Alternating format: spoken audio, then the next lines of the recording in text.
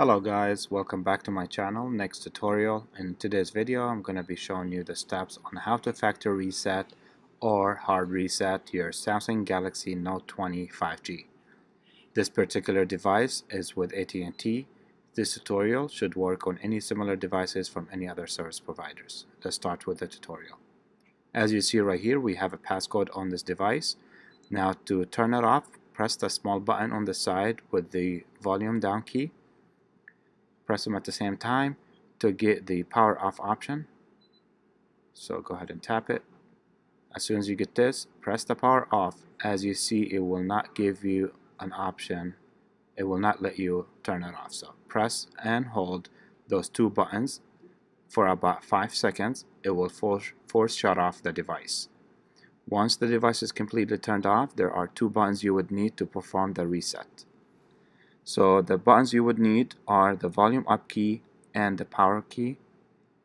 You want to press and hold these two buttons and keep holding until the device powers on. Release the power, keep holding the volume up key.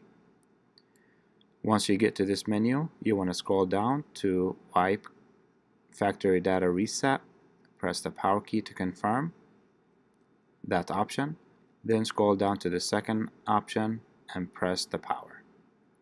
Once that, start wiping everything off. Once it's done, scroll down to wipe cache partition. Same thing, press the power key, scroll down to yes, confirm that option.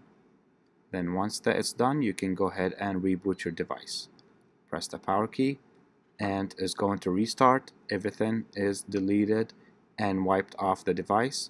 Make sure to re-log in with your Google account if you had one signed on the device. And that's it. If you found this video helpful to you, make sure to hit the like and subscribe to my channel for more. And thank you guys for watching, and thank you for your support.